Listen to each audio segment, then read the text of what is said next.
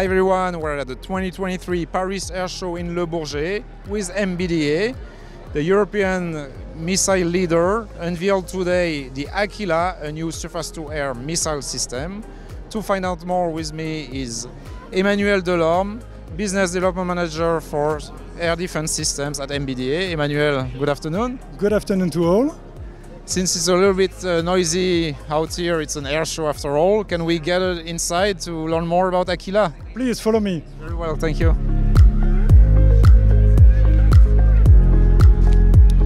Emmanuel, good afternoon. Good afternoon. Where are we now? We are in the room where we are broadcasting our latest product and where we are showing what we will be able to do in the next future. So Aquila is a new surface-to-air missile system by MBDA. Can you tell us more? What kind of threat can it counter? So it's not a breaking news, but we are witnessing today the emergence of hypersonic threats. And the analysis we have made in MBDA for the last 10 years is that there are currently lacking some interceptors for such a new threat.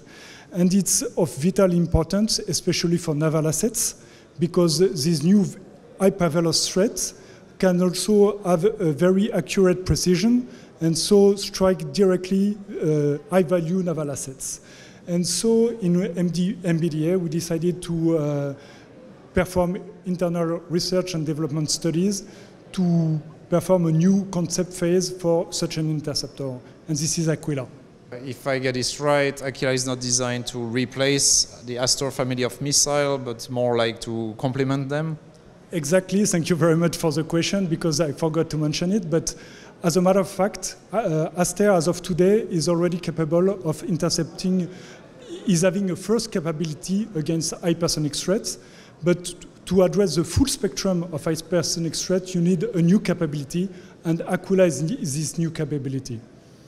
So this is an in-house project. When could it enter development, production, and fielding? So, as I told you, for 10 years, MBDA has performed internal research and development studies. But the new fact is that it's of interest also for the European Union. And the European Defence Fund has granted a project 2 years ago for for the concept phase of such an interceptor. MBDA is currently in discussion with the European Commission to grant a concept phase of 3 years for such an interceptor. We are waiting for the decision to be available soon, and we expect that we will be able to contract with the OCCAR, because the European Commission should delegate to OCCAR a contract by the end of the year. Can you share with us some preliminary performance figures of the missile? And is it a dual-stage missile? And its speed, its range? Is it an endo-atmospheric missile? It's definitely not an exo-atmospheric missile, so it will be an endo-atmospheric missile, because as you can see on the picture right here, we define that there are two main ranges where you can intercept the threat, at the bottom or during the flight. And so Aquila will be made to intercept during the flight. That will be the most performing area of interception.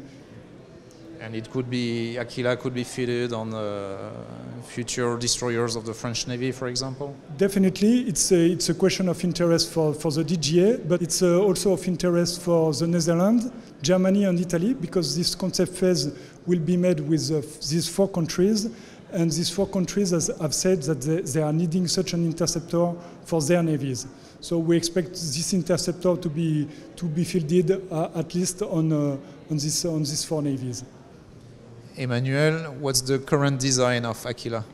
So you have seen the mock-up on the outside of the stand. It's broadcasting 3-stage missiles. The second stage could be a ramjet or solid rocket motor, we don't know yet. It's 3-stage presented, but it could also be a 2-stage missiles, we don't know yet, and the concept phase is done for that precisely. Very well, thank you very much. Thank you.